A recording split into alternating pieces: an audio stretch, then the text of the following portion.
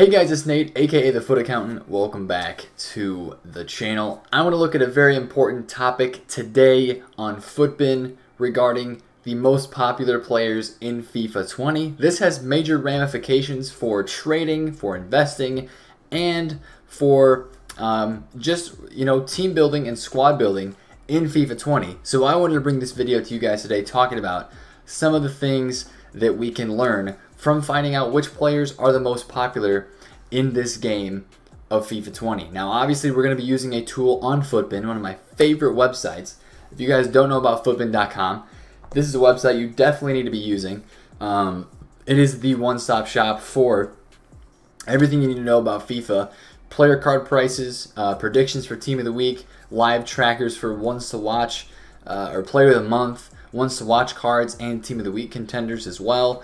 And plenty of other tools predicting the Team of the Week, predictions, obviously player reviews, and obviously getting to know a lot of the prices on this game in terms of graphs, building a squad on here as well. There's some information about SBCs. This website has it all. And this is one area that I think a lot of people are starting to know about, but I think it's still overlooked. It's under the Players tab. We're going to go to PGP, which stands for Player Game Performance. This is basically a data that FUTBIN collects from inside of the game. So basically when there's a card listed up on the market, like we saw Messi on there. So basically FUTBIN gets this data from the live transfer market on FIFA Ultimate Team. It takes the data from all these cards that you see here. So there's 21 games played, 18 goals scored. So they'll add up all of these games played and the goals scored. And it'll basically come out with this graphic right here on FUTBIN, where it has the price, the games, goals, assists, yellows, reds. I don't know how I guess they can, they can tell yellows and reds from the item details on FUT, and the top chemistry card as well. So this kind of shows you what cards are being used the most, how they're being used, and how good they are in game. If you order by the goals ratio, it can kind of tell you which cards are better in game. Honestly, this player game performance page has so many different uses. But honestly, the best thing that it does, that's what I'm trying to say, the best thing that this PGP tab does on FUTBIN, this information basically tells you which cards are the best and most popular cards in FIFA Ultimate Team. So I'm going to sort by version gold rare because I don't want to look at any icons or informs at the moment right now. I want to focus on gold cards. And we're going to focus on those. So if we click on the order by games ratio, so I want to order by the most used cards. I'm also going to sort this for PlayStation 4 to get an even better representation for the console that I'm on.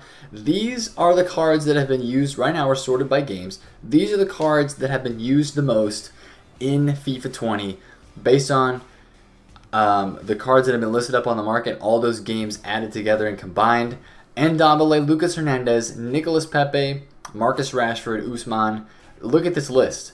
You can learn a lot from looking at this list right here. And I want to talk about a lot of the things that we can know from this in terms of trading and in terms of squad building, especially coming out of a day. Like right now when you're watching this video, Division Rivals rewards, the second set of these rewards ever since the full game has, or since EA Access has come out. The second set of Division Rival rewards of FIFA 20 is out, and you might see some of these guys going up in price a good amount. And that's when I was looking at investments for this week. I talked to a lot of people about Wijnaldum. I mentioned Werner. I didn't really talk about Martial. I think he's a little bit overpriced, but you know, rewards is happening. His price might have dipped, and now it's going back up. We'll see. And a lot of these cards right here you're going to see as well are on the lower rated side of things. As we get later into FIFA, you'll see some of those cards move up the list that are, you know, Fabinho, Kevin De Bruyne, Aguero, guys that are higher rated because they're going to get played with more in this game because people are going to be able to afford them. Right now, early game, you see a lot of these cards appear at the top are like 81s, 83s, 84. We don't have a, okay, here's an 89 Griezmann. So Griezmann is the highest rated card up here by far. So how far do we have to go down here before we get another higher rated player? We get an 85 in Rodrigo right there, 85 Allen. 89 Alisson is the next highest at 66,000 games. But the most interesting thing to see from this is you can kind of tell what kind of cards people are using in this game. Premier League and good nationalities always top this list, especially guys that are new transfers that are hyped up, like this Nicolas Pepe card. 127,000 games. He is a new right winger in the Premier League, a position that has before not had a ton of depth, especially for his FIFA card that he has gotten. So that makes his card probably pretty good to trade with, because what this means is a lot of people are using this card. That means more people are going to be buying it and selling it on the market at a given time, making a team with it, possibly allowing that card to rise up more. But also, it could mean that just people are trying that card out. You know, they like that card, it's hyped up. So it could be entering and exit the market a lot more, possibly chances for undercuts or snipes because of that. So right now in the early game, this graph is very important because it shows us who people are making teams with. And if you know what people are making teams out of, you can kind of see where their upgrades would progress. And also you can see what other link investments or which one of these cards might you be able to look at and invest in for a opportunity like Thursday flipping, like a time period when the market is going to continue to go up like right now, and possibly make some better judgment on your investments, because right now people are building teams to play weekend league, and that is what is most important in this game. People are building teams to play weekend league, and you want to find out which players people are using to get on those players before they go up and possibly make some coins. So the first thing that I notice when I look at a lot of this is I see a ton of Premier League, but what I see more than Premier League is French nationality. Ben Yedder, Martial, Ousmane Dembele, Lucas Hernandez, Tanguy Ndombele, Moussa Sissoko, Griezmann. Look at, I mean, out of these top, like what, 10 or 15 guys right here, definitely over half of them are French. And I cannot tell you how many concept squads I've seen on Twitter, or I've seen on, you know, somebody has sent me their squad in Discord or on Twitter or something in the past couple of days. I can honestly, so many people are rocking French teams right now because it just makes for easy links, and the cards from the French nationality are very OP. Ousmane Dembele is a right wing that tons of people want to have in this game. He's going up crazy high in price. Same with Ben Yedder, who's out of packs right now because he has a once to watch. Martial, I packed that card in Tradable yesterday actually off stream and not on a video. A lot of people, that shows up in a lot of people's squads. I see so many front three with the French guys like Martial, Ben Yedder, or Dembele, and you can go so many ways with your squad because you have those links already up top that you can do a lot of things below in the midfield into the defense to really change things up. Now, this is a very useful way to tell which cards are getting used the most, so which ones could rise for Weekend League. But I also want to talk about how this could show the progression of people using cards in FIFA Ultimate Team. So, Ndombele up here, 81 rated card, 190,000 games played. Very, very hyped up card. I want to show you a lot of these cards on here. Look at their ratings. Sissoko 81, he's a very OP card, pretty good. Some of these ratings in these cards, 83 rated Lucas, 83 rated, 82 rated, 82 rated, 82 rated. Some of these guys are kind of lower ratings. Saint Maximin, 79 rated. Joe Gomez, 80 rated. A lot of people, I especially look at Joe Gomez in this situation, a lot of people are going to graduate from a card like Joe Gomez, who is 1.9 thousand coins right now. A lot of people are going to graduate from this card to a better card very, very soon in FIFA. This card's 2,000 coins. I wouldn't expect his PGP, the number of games played for this card, I would not expect that to go up a ton as much as it has already. And that you can honestly tell by his price.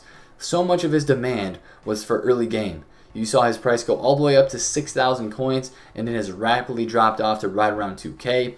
I think you're going to see his card price stay in that area just because people aren't using this card anymore. They've upgraded. They've upgraded to a guy like Lucas Hernandez, who was above him. You know, this center back right here, Bayern center back, obviously is not the same league or the same nation as Joe Gomez.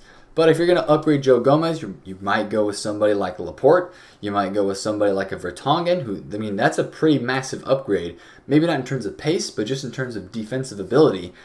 So that's one other thing to note about this list, is that some cards that are up here, like Ndombele and Sissoko, I see for right here, they're probably going to get passed up by guys like Firmino, by guys like Fabinho, by other Spanish midfielders that are higher rated, maybe a guy like Matuidi, maybe a guy like Conte. You're going to see some of those guys start to rise up the list as more people and more people are able to afford those cards on this game. As we looked in here, we only had like, what, 3 cards over 86 rated that were on this list, and the rest are 83s, 84s, and a few 85s.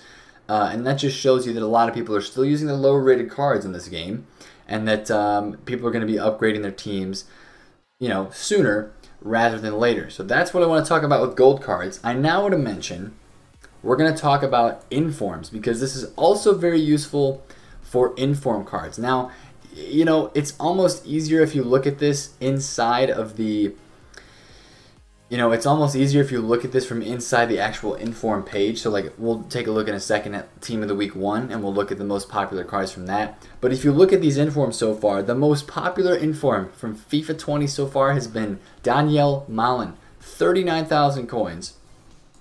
This card has been on a crazy roller coaster ride of a price. Look at this. The man was like 14K right away first week, dipped down 21,000 coins during EA Access, and then absolutely boomed because of this, just how good this card is in game. And it's an inform. People like to use the informs, and he gets pretty good links. I mean, he gets a link to Promes, which people like, and I think it also helped that we had Tagliafico in Team of the Week 1 or Team of the Week 2 as well. That's a card that a lot of people wanted to link to.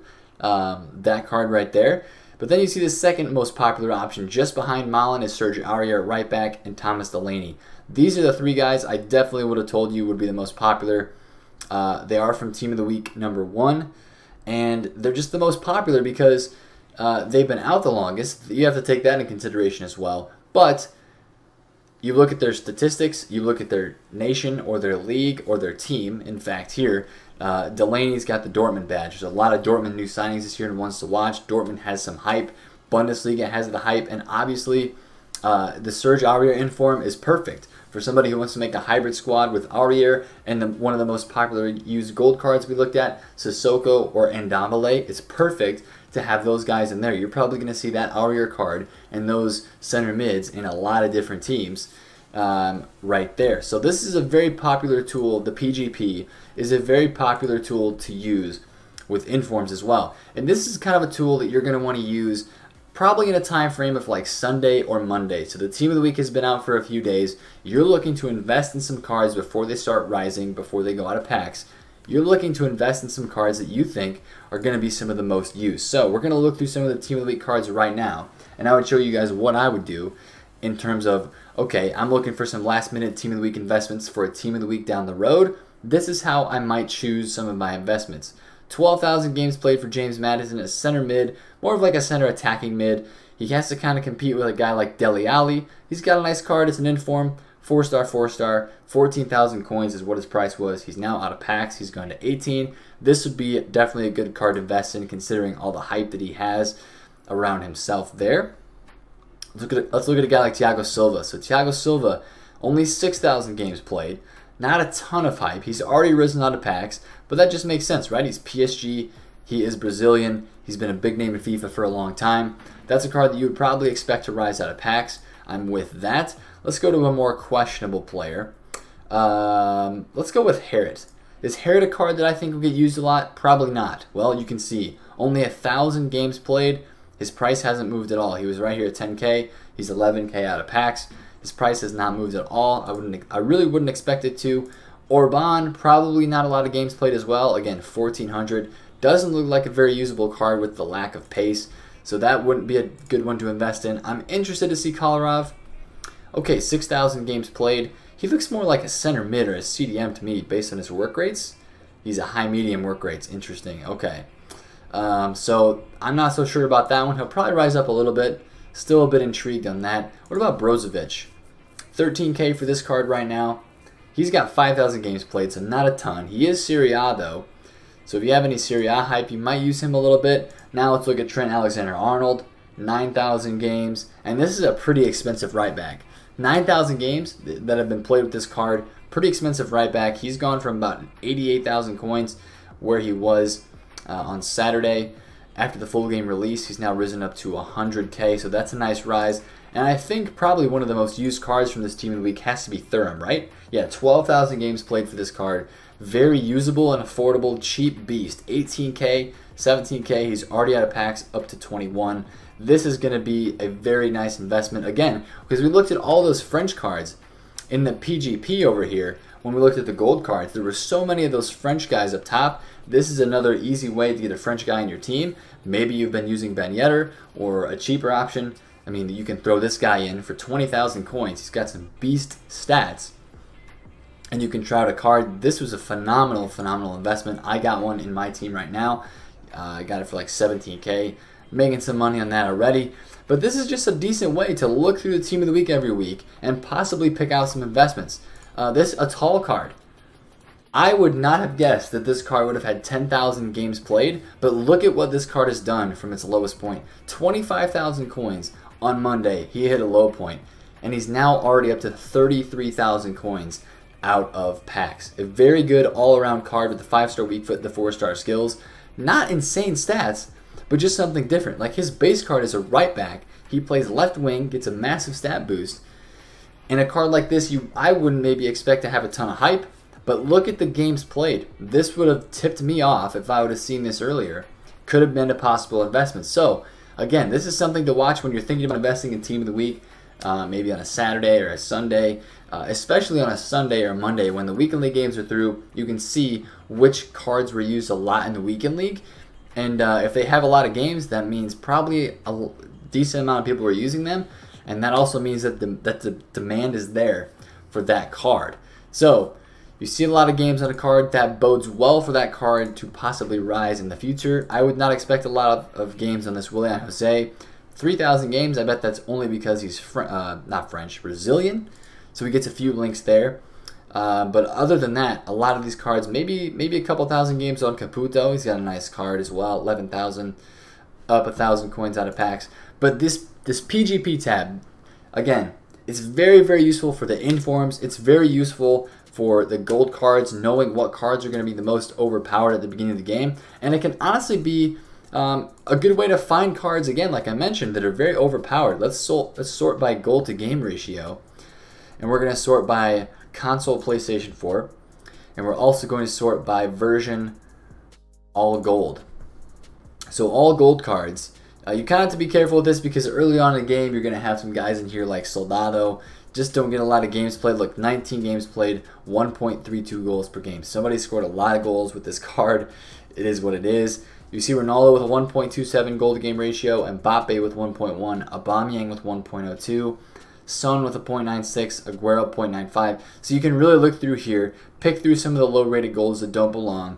But you can really tell which guys are great, possibly performing very well in this game based on some of their stats. I like to see Aguero, up here. Aguero's usually up here. Aubameyang is the number 3 striker behind Ronaldo and Mbappe. That's very interesting. 1.02 goals per game with that card. Interesting. Harry Kane down here. Timo Werner.